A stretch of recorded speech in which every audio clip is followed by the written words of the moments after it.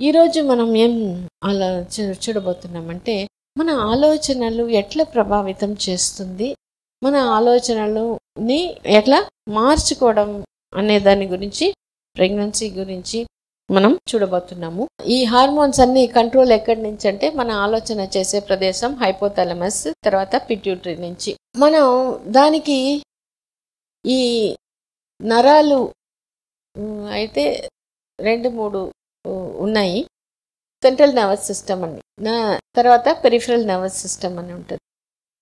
దీంట్లో ఏంటంటే ఈ సెన్సరీ అంటే అన్ని శరీరంలో నుంచి తర్వాత ఏమేం జరుగుతుంది అని సెన్సరీ ఇన్పుట్స్, అక్కడ అన్ని ఏం జరుగుతుంది అనేది మెదడుకి ఈ నరాలు తీసుకుపోతాయి.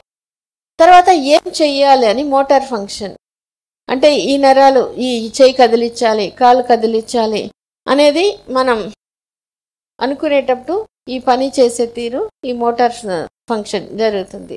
అంటే ఇది మనకు తెలుస్తుంది, నాకు ఇక్కడ దెబ్బ తగిలింది, నాకు ఇక్కడ నొప్పి ఉంది, నేను చెయ్యి ఇట్లా పెట్టుకోవాలి, ఇవి అన్నీ దీనివల్ల జరుగుతుంది. మూడోది ఒకటి ఉంది, ఆటోనోమస్ నర్వస్ సిస్టమ్, లోపల ఉండే అవయవాలు పనిచేసేది. ఇది మన హార్ట్ అయినా, లంగ్స్ అయినా, తర్వాత డైజెస్టివ్ సిస్టమ్ ఆహార వ్యవస్థ, కిడ్నీ, తర్వాత ఈ గర్భసంచి, అండాశయం, ఈ ప్రత్యుత్పత్తి వ్యవస్థ, ఇవి అన్నీ దీని కంట్రోల్లో ఉంటుంది. దీంట్లో 2 ఉంటుంది, సింపథెటిక్ అండ్ పారాసింపథెటిక్. ఈ సింపథెటిక్ నర్వస్ సిస్టమ్ ఏం చేస్తుందంటే, ఎప్పుడు అది పనిచేస్తుందంటే అది ఏమైనా ఒక ప్రాబ్లం వచ్చేసింది మనకి, అటువంటి ఫైట్ అండ్ ఫైట్, అంటే ఫైట్ ఆర్ ఫ్లైట్ అంటారు. ఏదైనా ఒకటి వచ్చేసింది, అంతకుముందు ఏం చెప్తారంటే ఎగ్జాంపుల్, ఏదైనా అడవిలో ఉన్నప్పుడు ఒక టైగర్ అట్లా వచ్చినప్పుడు మనం ఏం చేస్తాం, భయపడి అయినా పారిపోతాం, లేదంటే అప్పుడు ఎక్కడ లేని ఎనర్జీ వచ్చేస్తుంది, దాన్ని ఎదిరించి ఇది చేయగలుగుతాం. సో అది ఫైట్ ఆర్ ఫ్లైట్ ఎనర్జీ. ఇప్పుడు సడన్గా ఏమైనా వచ్చింది, ఎవరైనా ఒక్కొక్కసారి మనం చూస్తుంటాం, ఆ టైంలో దొంగ ఏదైనా తీసుకొని రోడ్లో పోయినప్పుడు చైన్ స్నాచింగ్ అంటే లేడీస్ పరిగెత్తుకొని వెళ్ళిపోతారు వాళ్ళు వెనకాల, అంటే అప్పుడు ఆ ఫైట్ వదిలిపెట్టను నేను ఎటైనా తీసుకుంటారు అనేది మనకు అది వస్తుంది. అది ఇంకొకటి ఏంటంటే, కిరణ్ బేడి అని ఆమె చాలా పెద్ద ఇది ఆఫీసర్, పోలీస్ ఆఫీసర్. ఒకసారి ఢిల్లీలో ఒక చిన్న ఇది జరిగినప్పుడు చాలా మంది ఉన్నారు, ఆమె చేతిలో ఒక చిన్న కర్రనే ఉండింది, కానీ దాన్ని పెట్టుకుని అక్కడ ఉండే వాళ్ళని కంట్రోల్ చేసేసింది అని ఆమెకి పెద్ద అప్రిసియేషన్ వచ్చింది. అట్లంటే ఏం లేకపోయినా నేను ఈ కంట్రోల్ చేయాలి అనేది ఎప్పుడు వస్తుందో అప్పుడు ఈ సింపథెటిక్ సిస్టమ్, అంటే ఇది ప్రొటెక్షన్ మోడ్ అంటారు. సో అటువంటి టైంలోనే ఇది పనిచేస్తుంది మామూలుగా అయితే. కానీ మనకి ఇప్పుడు ఉండే కండిషన్లు ఏంటంటే, చిన్న చిన్న విషయాలకైనా మనం ఏమైనా టెన్షన్, స్ట్రెస్ పడితే ఇక్కడ ఈ కార్టిసాల్ హార్మోన్ అనేది, ఇది హార్మోన్ ద్వారా కంట్రోల్ చేస్తుంది అనమాట ఈ అవయవాల్ని. నర్వస్ సిస్టమే హార్మోన్ ద్వారా ఇది కంట్రోల్ చేస్తుంది. సో ఇది టెన్షన్ ఉన్నప్పుడు ప్రొటెక్షన్ కోసం ఇది పనిచేస్తుంది. ఇదే పారాసింపథెటిక్ నర్వస్ సిస్టమ్ అనేది ఏంటంటే రెస్ట్ అండ్ రికవరీ, ప్రశాంతంగా ఉండడం, గ్రోత్, మనకి ఎదుగుదలకి ఇది అవసరం అవుతుంది. పని చేసే తీరు బాగా ఇంప్రూవ్ అవ్వాలంటే ఈ పారాసింపథెటిక్ మోడ్ ఆపరేషన్లో ఉన్నప్పుడే మనం ఇవి అన్ని పనులు సక్రమంగా జరుగుతాయి. దాంట్లో మనకు కావాల్సింది ఈ ప్రెగ్నెన్సీ రావడానికి కూడా మనం ప్రశాంతంగా అట్లా ఉన్నప్పుడు వచ్చేస్తుంది. వచ్చిన వాళ్ళందరూ ప్రతి వాళ్ళు ఏం చెప్పారు, ఇక్కడ వచ్చిన తర్వాత నేను టెన్షన్ పడడం, డౌట్ పడడం వదిలిపెట్టేసి నాకు కూడా వస్తుంది అనే కాన్ఫిడెన్స్ వచ్చింది. అది వచ్చినప్పుడు ఇది ఈ పారాసింపథెటిక్ మోడ్, అంటే నేనేం చెప్తున్నా, స్విచ్ ఆన్ అయిపోతుంది. అయిపోయినప్పుడు ఏమో ఇక్కడ శారీరక లోపం మనం సరి చేసినప్పుడు నువ్వు వద్దన్నా అది వస్తుంది, అంత ఈజీగా వచ్చింది. అంటే టెన్షన్ ఈ మోడ్ ఆఫ్ అయిపోయింది, సింపథెటిక్ ఆఫ్ అయ్యి ఇది ఆన్ అయిపోయింది. మనం ఇప్పుడు ఏంటి, ఎక్కడైనా పోతే మనకి వాళ్ళు అడుగుతారో వీళ్ళు అడుగుతారో, డేట్ వస్తే ప్రతిసారి ఫోన్ చేసి అడుగుతారా, లేదా ఇంట్లో అంతే. అందుకని డేట్ వచ్చే ముందు టెన్షన్ వచ్చేస్తుంది. సో ఇక్కడ ప్రతిసారి ఆ టెన్షన్ పడుతూ ఇది ఆన్ అయినప్పుడు ఇది ఖచ్చితంగా స్విచ్ ఆఫ్ అయినట్టు, ఇది పని చేయదు.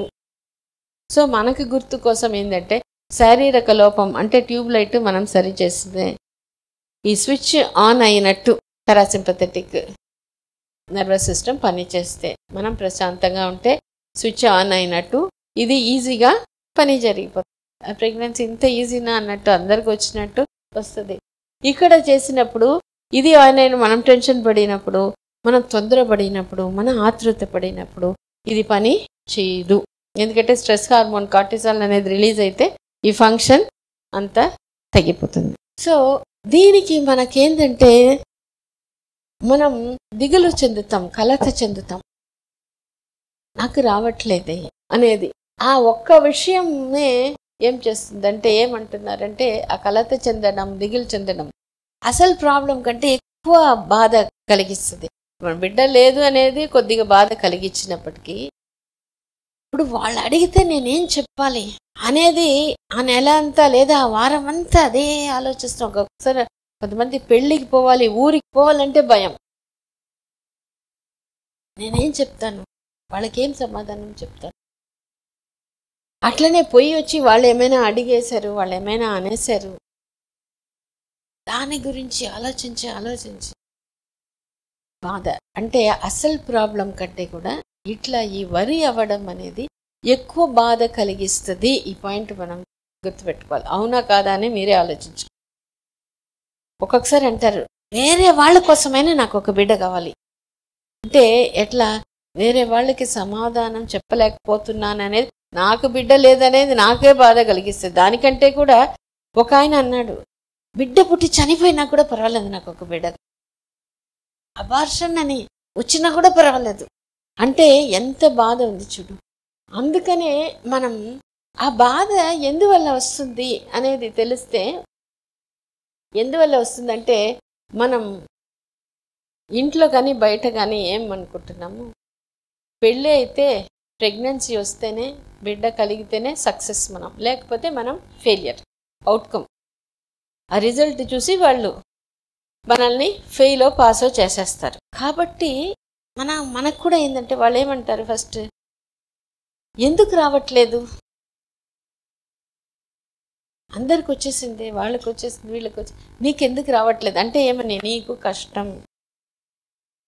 అందుకనే అదే ఫోర్స్తో మనం వచ్చి ఇక్కడ డాక్టర్ని అడుగుతాం, నాకెందుకు బాగాలేదు, నాకెందుకు రావట్లేదు, నా ప్రాబ్లం ఏంటి. బాగా చాలామంది అడిగేది ఇదే, నాకు ఏం ప్రాబ్లం. ఎందుకంటే అది మనకు సొంతంగా పుట్టేది కొంత ఉన్నప్పటికీ బయట వాళ్ళు అడగడం అదే, నీకేం ప్రాబ్లం, ఎందుకు రావట్లేదు, నాకు అన్నీ బాగుంది అని హాస్పిటల్లో చెప్పారని చెప్తే అన్నీ బాగుంటే నీకెందుకు రావట్లేదు.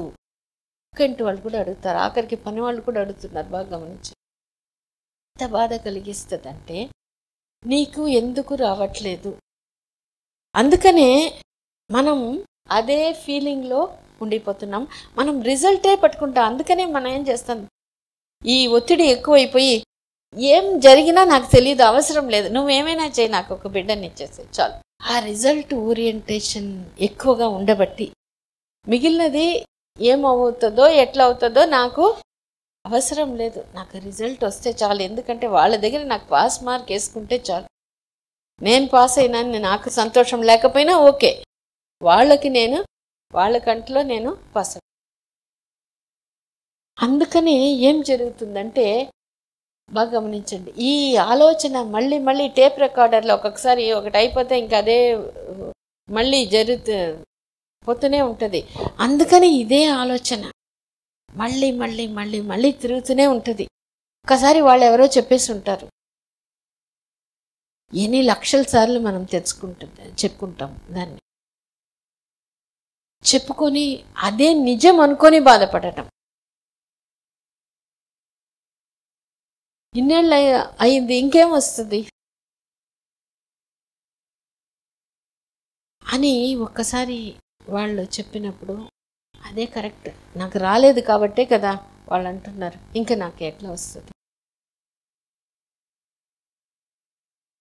ఇది మనం చూసుకోవాలి. ఇటువంటి ఆలోచనలు ఎట్లా అంటే మనం ఎందుకు అనుకుంటున్నామంటే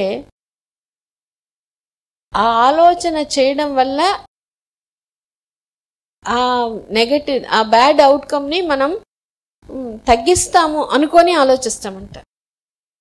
అందుకని చాలాసార్లు ఏమవుతుందంటే నాకు పీరియడ్స్ రాకూడదు అనుకుంటారు.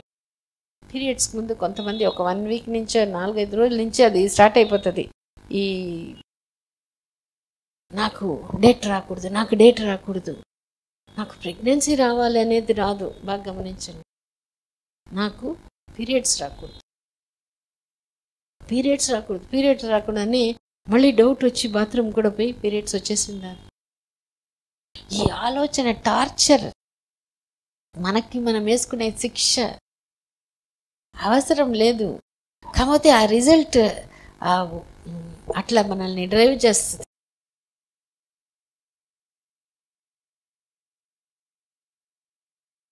కాబట్టి దీంట్లో బ్రెయిన్లో ఏం జరుగుతుంది అని చూస్తే మన ఆలోచన చేసే ఆ నరాలు ప్లస్ మనకి మెమరీ గుర్తు ఉండే నరాలు అన్నీ కలిసి ఉంటుంది. కంపార్ట్మెంట్ వేరే లేదు. ఇది ఆలోచనది ఒకటి, ఇది గుర్తుండేది ఒకటి లేదంటే అన్నీ కలిసి ఉంటుంది. అందువల్ల ఏమవుతుంది, ఒక్కసారి ఏమైనా ఇట్లా నాకు రాలేదు, ఎవరైనా అడిగారు, ఆ బాధ వచ్చినప్పుడు అంతకు ముందు వేరే ఏదైనా ఉండేది కూడా గుర్తుకొచ్చేస్తుంది. దానికి కూడా కలిసి బాధపడిపోతుంది.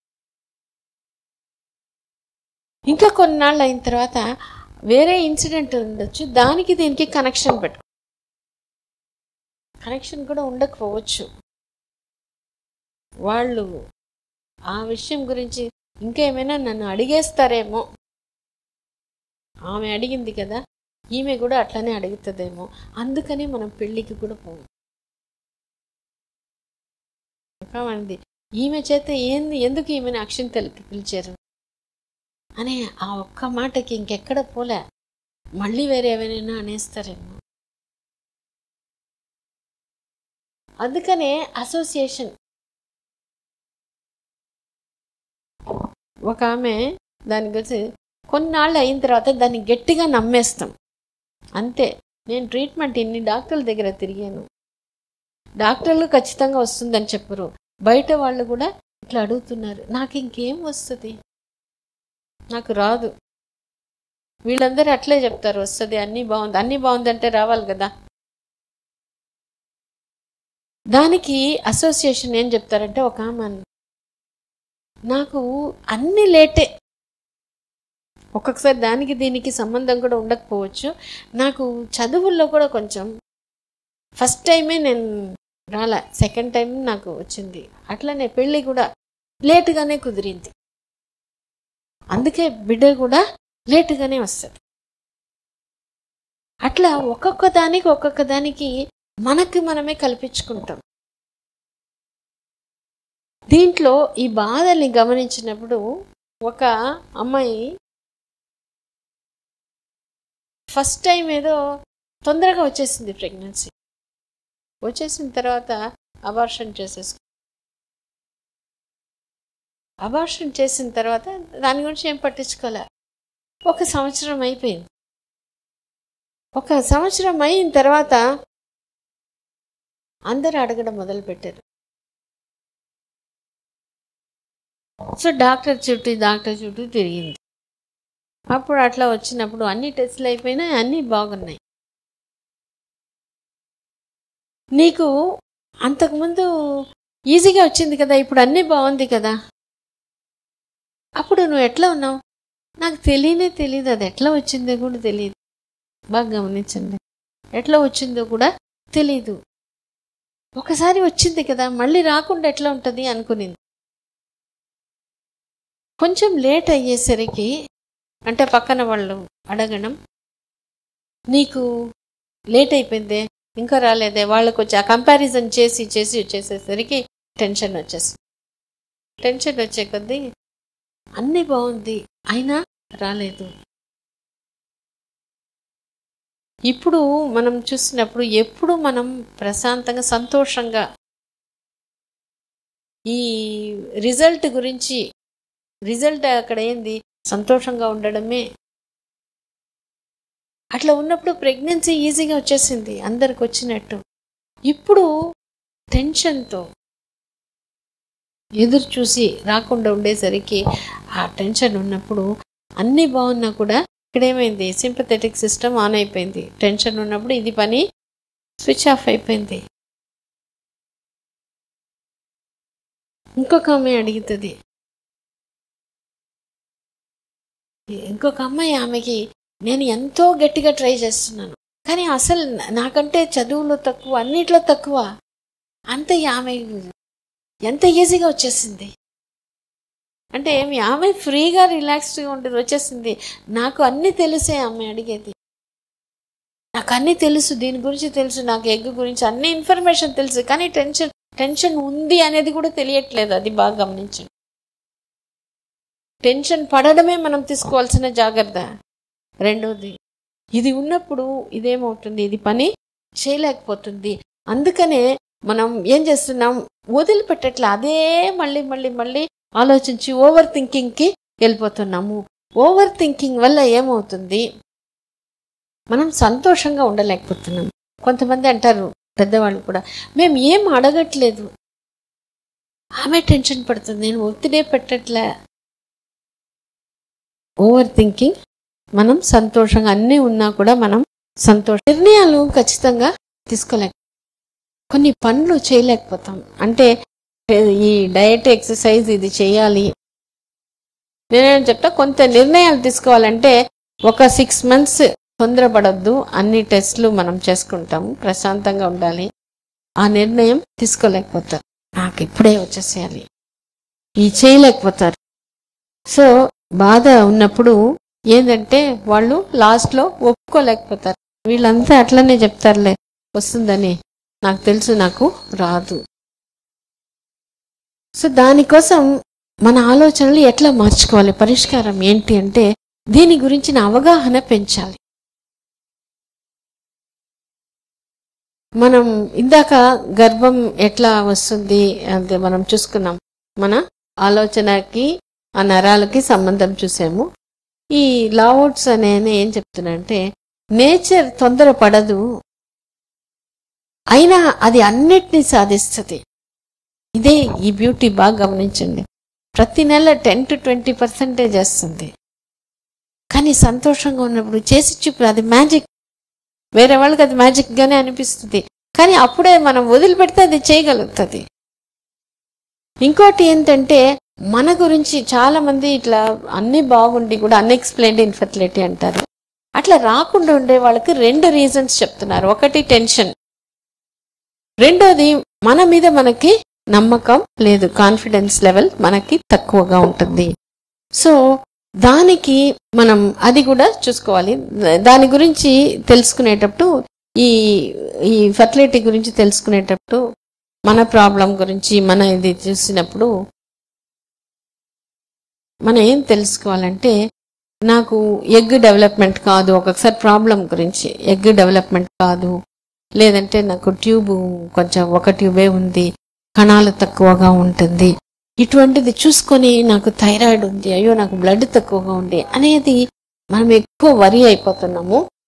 కానీ ఇదేంటంటే, ఈ బాధపడడం, దిగులు పడడం, కలత చెందడం అన్నీ ఒక ఆలోచననే, అది ఒక ఇన్ఫర్మేషన్ మాత్రమే, అది ఒక డేటా మాత్రమే, అది నిజం కాదు అనేది మనం ఫస్ట్ తెలుసుకోవాలి. ఈమె సెల్ఫ్ కాన్ఫిడెన్స్ గురించి ఏం చెప్తుందంటే, మనకి తక్కువ, ఇప్పుడు ఎవరో ఒకరు, ఎందుకంటే చాలా మంది ఇది చూస్తున్నాం, ఇంకేం వస్తుంది, మా కోడలు నీళ్ళు పోసుకునింది, నువ్వు ఎప్పుడు చెప్తావు, ఇటువంటిది ఏదైనా మాట్లాడినప్పుడు ఒక్కొక్కసారి మనం జైల్లోకి వెళ్ళినట్టు, అంటే ఆమె ఏమంటుంది, యావజ్జీవిత కారాగార శిక్ష పడినట్టు మనం ఫీల్ అయిపోతాం. ఇంకా నేను వేస్ట్, నేను దేనికి పనికి రాను అనే ఫీలింగ్, నాకు ఇది చాలా కష్టం అనేది అనిపిస్తుంది. అది కాదు, మన మీద మన నమ్మకాన్ని మనం ఎప్పుడైనా పెంచుకోవచ్చు. అది మనం నేర్చుకొని మనం ప్రాక్టీస్ చేసే కొద్దీ మనకి మన మీద మనకు కాన్ఫిడెన్స్ పెరుగుతుంది. దానికోసమే మనం చెప్తాము. మనం ఈ టెస్ట్ల గురించి, ట్రీట్మెంట్ గురించి, పని చేసే విధానం గురించి మనం తెలుసుకుంటాం. నా ప్రాబ్లం ఏంటి, నాకు ఏజ్ అయినా కూడా మనం ఏం చెప్తాము, విటమిన్ లెవెల్స్ బాగా ఇంప్రూవ్ చేసుకుంటే ఆ ఏజ్ అనేది ఎక్కువ కాకుండా, పని చేసే తీరు వల్ల ఆ ఏజ్ తక్కువగా ఉన్నట్టు పని చేస్తుంది. ఇన్ని సంవత్సరాలు అయింది రాలేదు, ఇది కష్టం అంటే ఏం చెప్తాము, ప్రాబ్లం అంతా సరి చేసుకుంటే అప్పుడే పెళ్ళైనట్టు. ప్రాబ్లం సరి చేసుకోకుండా ఉన్నప్పుడు నీకు ఎన్ని సంవత్సరాలైనా అది పని చేయదు. కానీ ప్రాబ్లం ఫిజికల్గా మనం సరి చేసుకొని మెంటల్గా కూడా మనం రిలాక్స్డ్గా పాజిటివ్గా ఉన్నప్పుడు ఇన్ని సంవత్సరాలు అయింది కాబట్టి ఇది రాదు అనేది లేదు. తర్వాత దీనికి మన ప్రాబ్లం నుంచి మనం బాధపడడం, కలత చెందడం వల్ల ఏంటంటే రెండు, ఒకటి నా ప్రాబ్లం ఇది ఉండే దీన్ని మనం సరి చేసుకోలేకపోతే నాకు ఎగ్గే పెరగదు, ఈ కణాలే పెరగదు, అటువంటిది మనం బాగా పెట్టుకుంటున్నాము.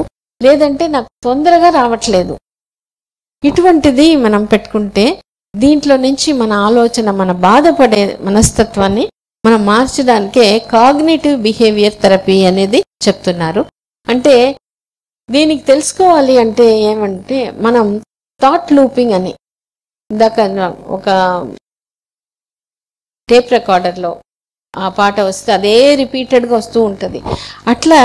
అటువంటి ఆలోచనలు మనం కూరుకొని పోతాం. ఒక్కొక్కసారి కొన్ని సంఘటనలో పీరియడ్స్ వచ్చినా, లేదా ఎవరైనా అడిగినా, బిడ్డని చూసినా, ఇటువంటి టైంలో మనం ఆ ఆలోచనలో కూరుకొని పోతున్నామా అనేది గమనించాలి. మనం దాంట్లో నుంచి బయటపడిపోవాలి. సో దానికి గమనించి మళ్ళీ దాని గురించి బాధపడకూడదు. ఇది ఒక అలవాటు మాత్రమే అనేది తెలుసుకొని తర్వాత దాంట్లో నుంచి బయటకు రావాలి అంటే ఏంటంటే మనం అనుకోవడం అన్నమాట. మనలో ఆలోచన ఏం నడుస్తుంది, నేను ఇంకా దేనికి పనికిరాను, నేను వేస్ట్, ఇటువంటిదంతా మళ్ళీ మనకు చెప్పుకుంటున్నామా, నేను లావుగా ఉన్నాను, నాకు ఈ పీరియడ్స్ రెగ్యులరే కాదు, ఇటువంటిదంతా మళ్ళీ జరుగుతుందా అనేది గమనించి అది నిజం కాదు అనేది మనకు మనం చెప్పుకోవాలి. వేరే వాళ్ళు వచ్చి మనకి చెప్పరు, ఇది మనం చేసుకోవాల్సిందే. తర్వాత మనల్ని నిజం ఏంటి, ఇప్పుడు హాస్పిటల్కి వస్తుందా, నీ ప్రాబ్లం ఏంటి, నువ్వేం చేసుకుంటున్నావు, ఇది అంతా వేరే వాళ్ళని చూస్తున్నారు, వాళ్ళకంతా వస్తుంది కాబట్టి ఇది వస్తుంది అనేది మళ్ళీ మనం చెప్పుకోవాలి.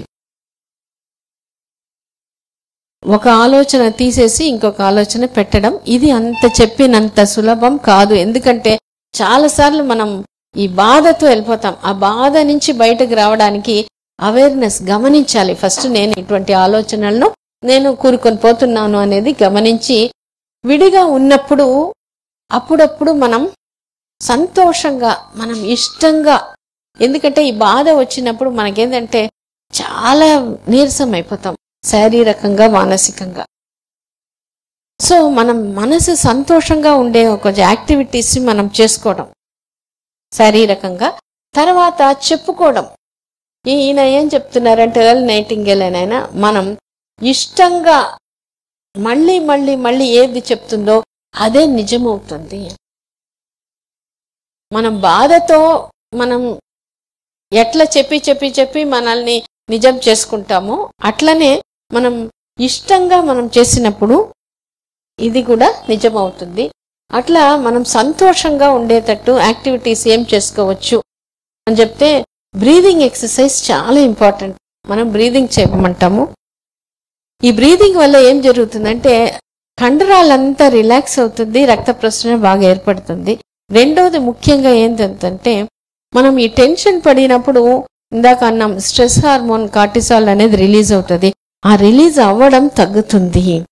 అందుకని ఏం చెప్తున్నా అంటే కాన్షియస్గా బ్రీదింగ్, ఆలోచన, మనం దాని మీద ధ్యాస పెట్టి, శ్వాస మీద ధ్యాస అని చెప్తారు. ఇష్టంగా దాని మీద మ్యూజిక్ పెట్టుకోవడం కానీ ఏదైనా నంబర్ లెక్క పెట్టుకోవచ్చు. నీకు ఏం చేస్తావో దాని మీద ధ్యాస పెట్టి ఆ బ్రీదింగ్ బాగా చేసే కొద్దీ 10 minutes, 15 minutes, minimum 10 minutes, 15 minutes, half an hour, అంటే మనకు తెలిసిపోతుంది. అది చేసే కొద్ది మనసు ప్రశాంతం అయిపోతుంది. అందుకని బ్రీదింగ్ ఎక్సర్సైజ్, మెడిటేషన్ కూడా చేసుకోవచ్చు. కానీ బ్రీదింగ్ అంత డెఫినెట్ మనకి ఇంప్రూవ్మెంట్ తీసుకొస్తుంది. తర్వాత ఈ రిలాక్సేషన్ రెస్పాన్స్ అనేది ఒక పద్ధతి ఉంటుంది. అది 20 minutes చేయడం వల్ల స్టడీస్ చేశారు, వాళ్ళలో 3 times ప్రెగ్నెన్సీ రేట్స్ ఎక్కువైనాయి. తర్వాత ఎక్సర్సైజ్, మనకి ఆలోచన బాధ ఉన్నప్పుడు దాని నుంచి బయటికి రావడానికి ఎక్సర్సైజ్ చేయడం చాలా మంచిది. అంటే అది బాగా ఎఫెక్టివ్గా ఉంటుంది. ఎందుకంటే ఎక్సర్సైజ్ చేసేటప్పుడు బీటా ఎండార్ఫిన్ అండ్ సెరోటోనిన్ అనే హ్యాపీ హార్మోన్స్ రిలీజ్ అవుతాయి. కాబట్టి ఎక్సర్సైజ్ చేయంగా మనకు దాంట్లో బాగా సంతోషంగా ఉంటుంది. వేరే యాక్టివిటీస్ కూడా మనకి ఇష్టమైంది కూడా మనం ఎంచుకోవచ్చు. పుస్తకం చదవడం, పెయింటింగ్ చేయడం, డ్రాయింగ్ చేయడం, ఇటువంటిది ఏదైనా కూడా మనం చేసుకోవచ్చు. ఇది చేయడం వల్ల ఏమవుతుందంటే మనకి సంతోషంగా, అంటే ఇది ఈ బాధ నుంచి బయటకు వచ్చి అలవాటు అయిపోతుంది అనమాట. తర్వాత ఇంకొకటి కూడా మనం చేయొచ్చు అని చెప్తున్నారు. ఏంటంటే మనకి ఇప్పుడు వరకు ఏమేం మంచిది జరిగింది అది ఒక లిస్ట్ రాసుకోవడం. తర్వాత మనం ఏమేం సాధించున్నాం చిన్నదై అది కూడా ఒక లిస్ట్ రాసుకోవడం. దాన్ని అప్పుడప్పుడు చూసుకోవడం. ఇప్పుడు మనకి ఎప్పుడైనా కొంచెం డౌన్గా ఉంటే మనం వెంటనే దాంట్లో నుంచి బయటకు వచ్చేసేటట్టు మనల్ని మనం తయారు చేసుకోవడం. తర్వాత మన ప్రాబ్లం ఏంటి, ప్రిపరేషన్. నా ప్రాబ్లం ఏంటి, నేనేం ట్రీట్మెంట్ తీసుకుంటాను, నేనేం ఇంప్రూవ్మెంట్, ఏం ప్రోగ్రెస్ తీసుకొస్తున్నాను, ఇంకా ఎంత దగ్గరలో వచ్చేస్తున్నాం అనేది మనకు తెలుసుకునేటప్పుడు మనం ఏం చేస్తాం, మనం హ్యాపీగా సంతోషంగా మనకు ఆ కాన్ఫిడెన్స్. ఎవరినైనా ఫేస్ చేయాలంటే కూడా ఇంకోటి కూడా చెప్తున్నాం, ఇంట్లో వాళ్ళు కానీ బయట వాళ్ళు కానీ ఎవరైనా అడిగినప్పుడు దాని గురించి బాధపడకుండా ఉండాలి. నీకు అట్లా ఉంటే ఇక్కడ వచ్చినప్పుడు చెప్తే మేము అదే పనిగా ప్రాక్టీస్ చేపిస్తాం. నెక్స్ట్ టైం ఎవరైనా అడిగినా మనం బాధపడాల్సిన అవసరం లేదు. అది అంటే ఇప్పుడు ఇక్కడ మేము హెల్ప్ ఇస్తాము అనేది చెప్తున్నాం. అది చెప్పడానికి కూడా మనం ముందుకు రావాలి, ఆ హెల్ప్ అడగడానికి. అయ్యో వీళ్ళేమైనా అనుకుంటారా, ఏం లేదు, బాగా గమనించండి. ఏం అనుకుంటారో అనుకోని సంవత్సరాలు, అందుకే లేట్ అయిపోతుంది. మీరు బయట ఎక్కడ మనకు తెలీదు, కానీ ఇక్కడ వచ్చినప్పుడు మనసులో ఏం డౌటో ఏం బాధ చెప్పేసి ఎట్లా మార్పు. ఎందుకంటే ఈ ఒక్కటి చేస్తే మనకేంది, పారాసింపథెటిక్ సిస్టమ్ ఆన్ అయిపోతుంది. అది వచ్చినప్పుడు శారీరక లోపం సరి చేయడం, అది కరెక్ట్ అవ్వడం ఈజీ, ప్రెగ్నెన్సీ రావడం ఈజీ. బాధని మోస్తూనే ఉండబట్టి అక్కడేమవుతుంది, ట్రీట్మెంట్ తీసుకొని కూడా ఉపయోగం లేకుండా ఉంటుంది. వాళ్ళ ప్రెగ్నెన్సీ వచ్చినా టెన్షన్. అందుకనే ఇక్కడ మనం ఏం చేస్తున్నాము, మనం ప్రెగ్నెన్సీ కాదు మనకు కావాల్సింది, బిడ్డ కాదు మనకు కావాల్సింది, మంచి బిడ్డనే కావాలి. ఇంత టైం అయింది, వేరే వాళ్ళ కోసం కాదు మనం కనేది, మన కోసం. అండ్ ఇదంతా ఈజీ, ఇదేం పెద్ద విషయం కాదు, దీనికి తొందరపడకూడదు. అయితే నేను ఇప్పుడు వచ్చేసి నాకు 6 నెలలు కావాలి, లేదు ఒకసారి 6 నెలలు కావచ్చు, సంవత్సరం కూడా కావచ్చు అనేది మనం ఎప్పుడు ఫ్రీగా ఉంటామో అప్పుడు తొందరగా అయిపోతుంది. అందుకని తొందరపడేది, బాధపడేది, ఇది రెండు వదిలేసేయాలి. అప్పుడు మనం ఖచ్చితంగా మన బిడ్డని మనం తీసుకుంటాము. మనం అనుకున్నట్టు మనం మంచి బిడ్డని మనం తీసుకుంటాము.